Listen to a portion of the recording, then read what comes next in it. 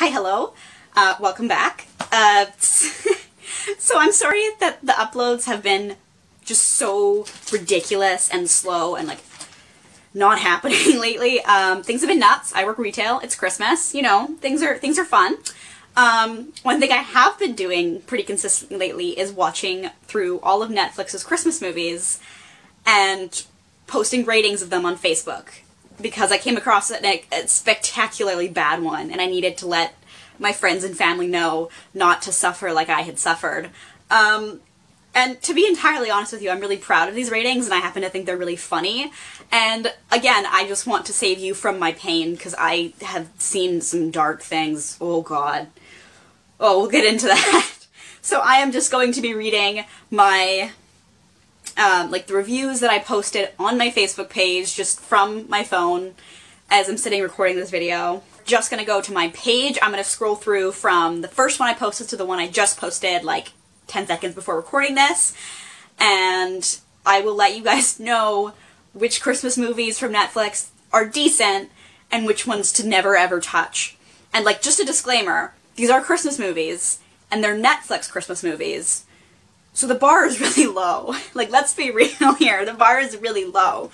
And when I say a film is good, that's one, an objective opinion. Objective or subjective? I don't know, you guys. That's one, just my opinion. And let's be honest, I have a really, really bad taste in movies.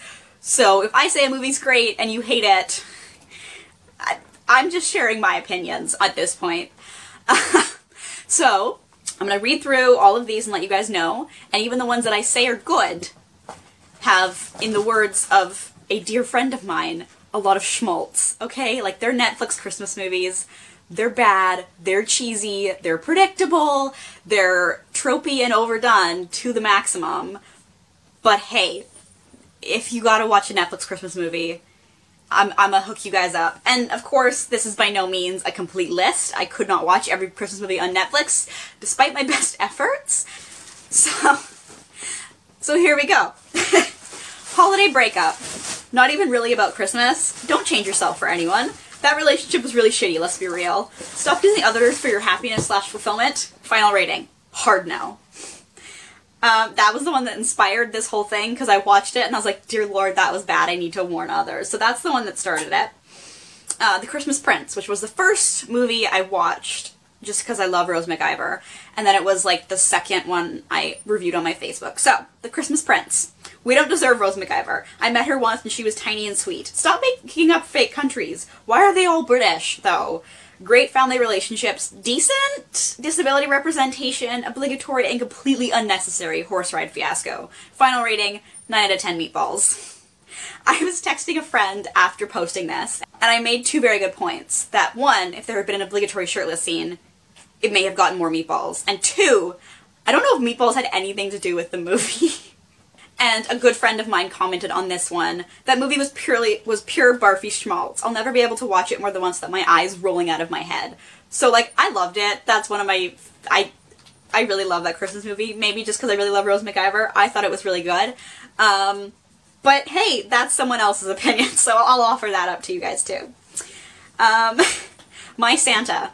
Basically Santa Claus 2, but focusing on single mom and not Santa. He's really hot, like Jack Frost? Why is there a tree and chairs in the middle of an ice skating rink? The child is good. Protect him. Final rating. Santa, next time you need to go into the moral world to find a wife, hit me up.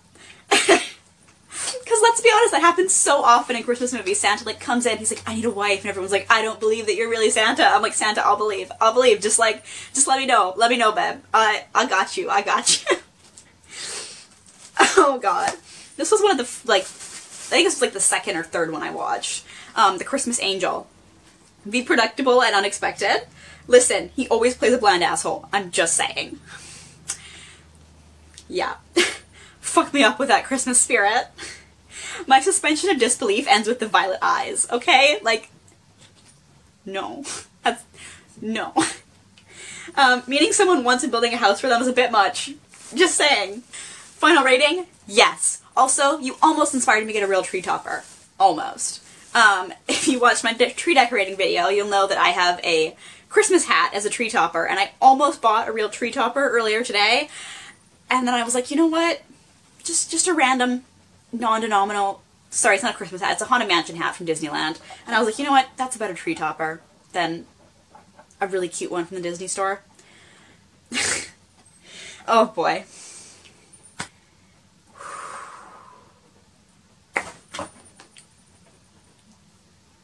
My rats are playing in my bedroom and one of them jumped and hid. I'm sorry, babe. I'm sorry. I'm not spook.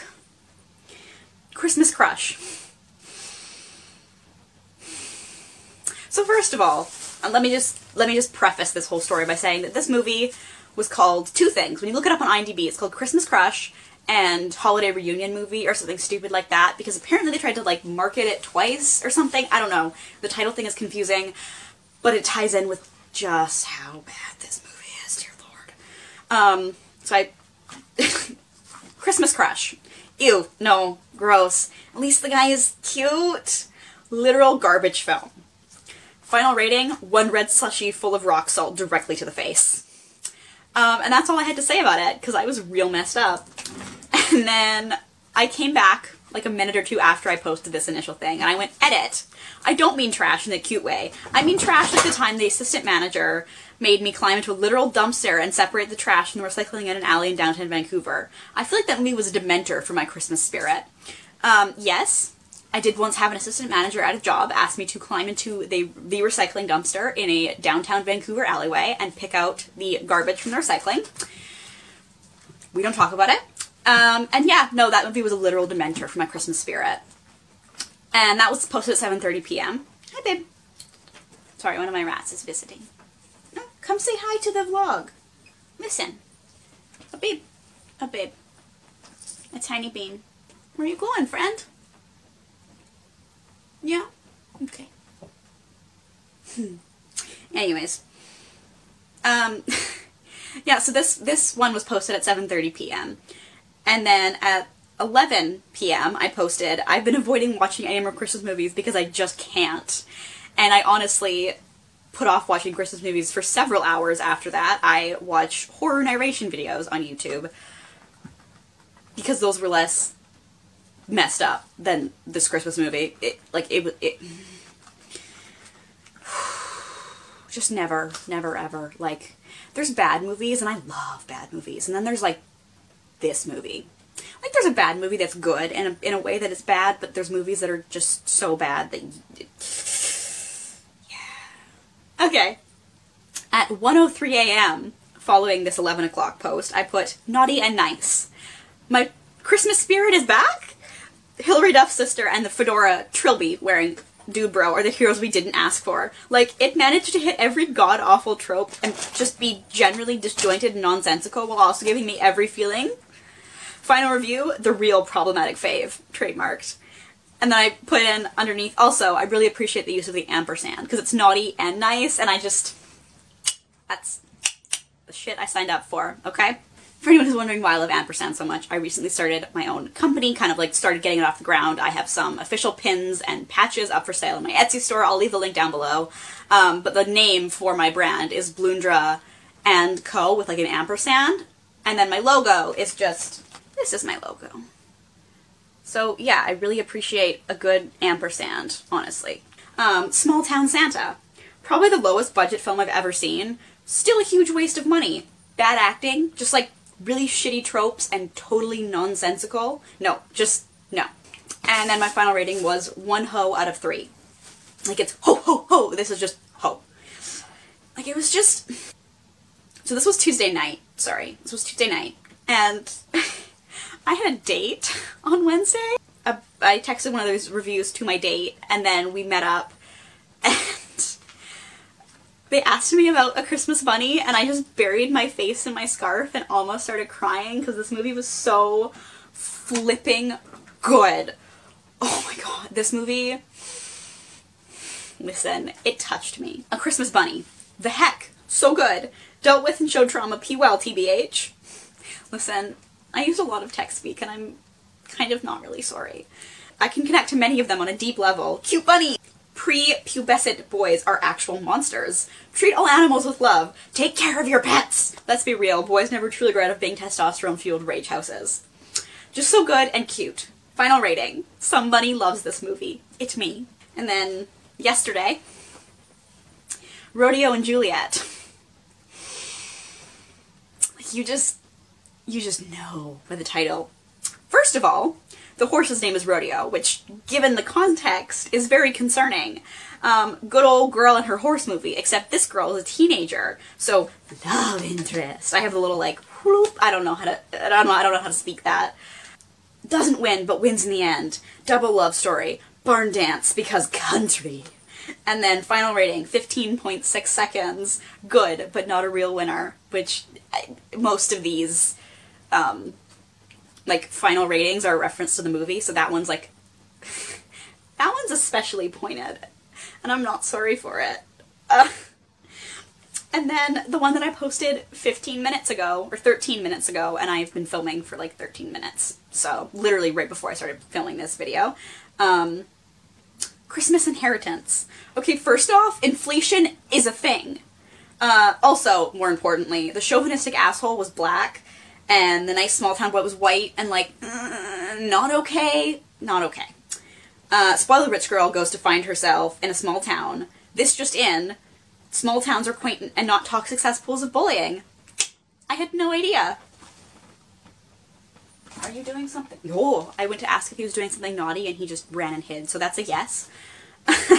Sorry, my rats are literally just running around my bedroom right now for playtime. Critiques aside, actually good and sweet. Final rating, 7 out of 10. Soft recommend. I couldn't find a movie reference to rate that one off of, but like, soft yes. Gentle yes. Like, it's decent. One of the better one. Not the best one. Holiday breakup. You little dipshit. Holiday breakup, Christmas crush, and Small Town Santa. Not worth it. Christmas bunny, Christmas prince, and... Do you mind? Dude! My rat is walking on the power cord and causing my lights to flicker. Wait, I'm filming a video over here. Come here. If you're gonna be a little butt, you gotta say hi. Them's the rules, my friend. Come on. Hold. Sorry, he's being a butt tonight. Oof. Hi, Eli. Yes. Yep, and there's his butt. Thanks, Eli. Christmas Prince, Christmas Bunny, and Naughty and Nice. Like, I'm sorry, Naughty and Nice was so bad, but it was so good. And honestly, Rodeo and Juliet, I really enjoyed. Like, I know I mock it, but listen, I'm a sucker for a bad movie. Whoop. Bye, friend. Ba-da-ba-da. Alright, and with that, it is 10:30 and I work. I have to be up excessively early. Let's just leave it at that. So, I'm gonna sign off. Night, and I will see you guys all next time. Be sure to like, comment, subscribe, share, and check out my links in the description. I have a personal Instagram, a business Instagram, and then of course my Etsy store, which is my pride and joy at the moment. Here are my bebes. Ugh, you cannot see them very well. But we have a garbage can on fire that says hot mess. And then a baseball bat with nails that says damn good babysitter. And yeah. Hey guys.